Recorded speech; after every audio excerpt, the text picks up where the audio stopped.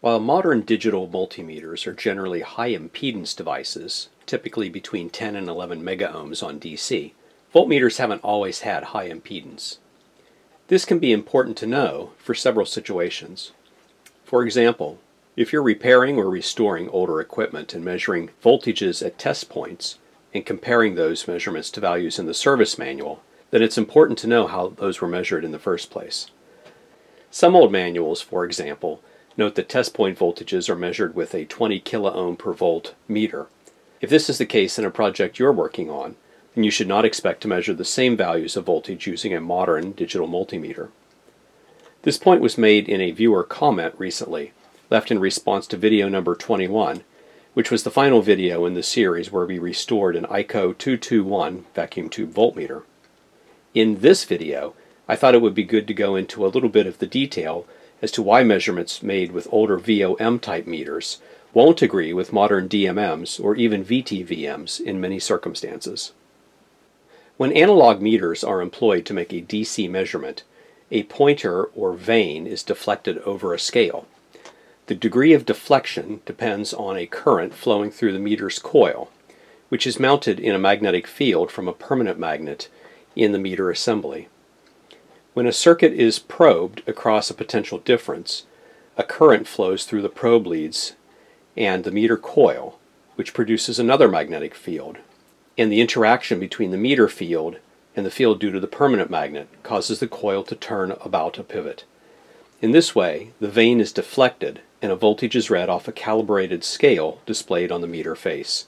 This is known as d'Arsonval movement. The current is limited by the resistance of the voltmeter circuit, or, in more complicated terms, the DC input impedance of the instrument. The sensitivity of such an instrument is generally quoted in terms of ohms per volt, and the effective impedance of the voltmeter is simply the maximum value of a particular DC scale multiplied by the sensitivity. For an example, a very basic VOM, or volt-ohm milliamp meter from the 1950s and 60s era, was the triplet 666. That's the meter right here. The 666 featured a 1 kiloohm per volt sensitivity, so that, for example, on the 10 volt range, it had a 10 kiloohm input impedance. A more sensitive instrument, such as the Simpson 260, would have a 20 kiloohm per volt sensitivity, so that on a 2.5 scale, it presented an input impedance of 50 kiloohms. Unlike VOMs, vacuum tube voltmeters, or VTVMs, amplify low voltages and have a very high DC impedance, which is independent of the voltage scale. Thus, VTVMs don't have an input sensitivity defined in ohms per volt, but rather present a constant DC input impedance.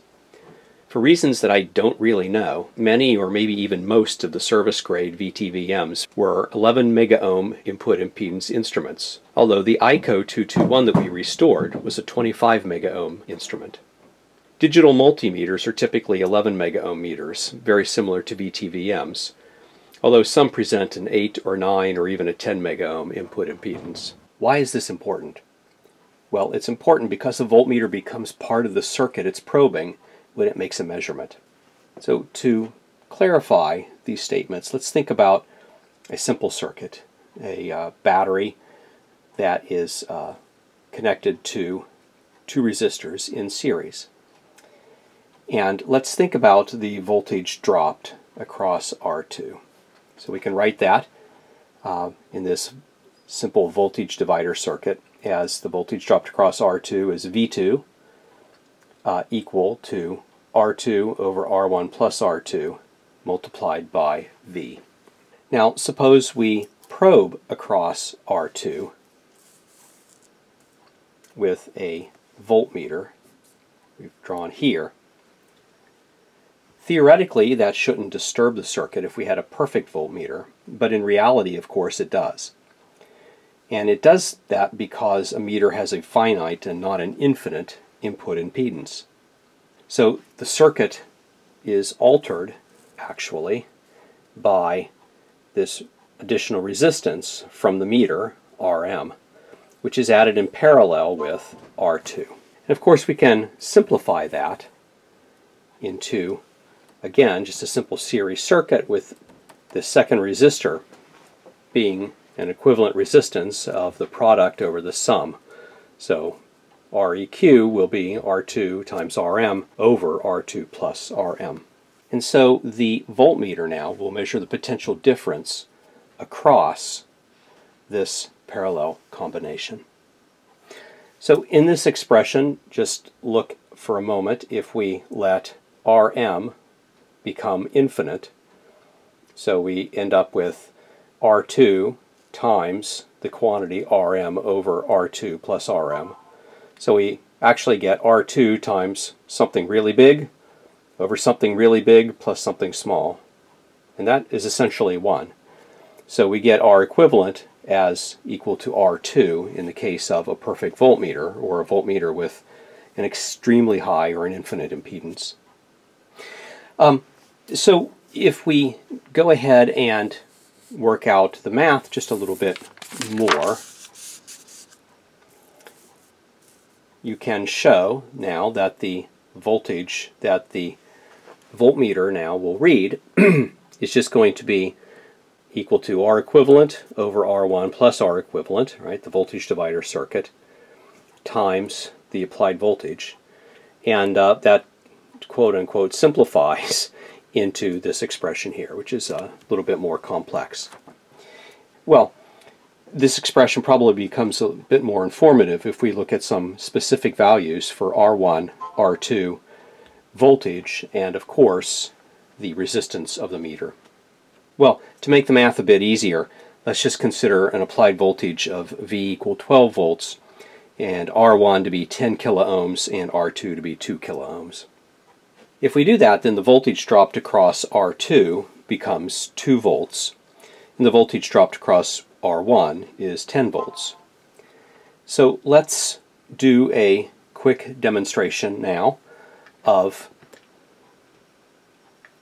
the case of measuring that with a modern bench DMM with a DC impedance of 11 megaohms and a classic triplet model 666R VOM with a input impedance of 1 kiloohm per volt. Just hooked up a little series resistor where I've got the 10 kiloohm resistor there and the 2 kiloohm resistor there. And I'm driving the circuit. I'm feeding the circuit with a new power supply on the bench, a Siglent SPD 3303XE, a really nice triple power supply. Okay, so I think you can see here, zoom in a little bit, that I'm feeding it with 12 volts, and I'm restricting the current to be no more than 10 milliamps, so that, you know, that's about 0.12 watts being delivered to the circuit, which shouldn't give any problem to the quarter watt or maybe they're half watt resistors. Okay. So first thing I'm going to do is turn the power on, the voltage on, and I'm going to probe with the bench DMM, which is a BK Precision bench meter. And remember we said that just working out the voltage divider math that it should drop 2 volts across that 10 kiloohm resistor. And with the 11 megaohm input impedance voltmeter, we see that in fact we measure 2.0 volts. So now let us disconnect the modern bench meter and let's connect now the triplet VOM, and let's get the polarity right. Alright, and let's just zoom in here. Having trouble focusing here. There we go. Alright, there's a bit of parallax in that shot. And there's still a little bit of parallax in that shot. Okay. So I think you can see on this meter, so this is the 10 volt scale, that's the lowest scale on this meter.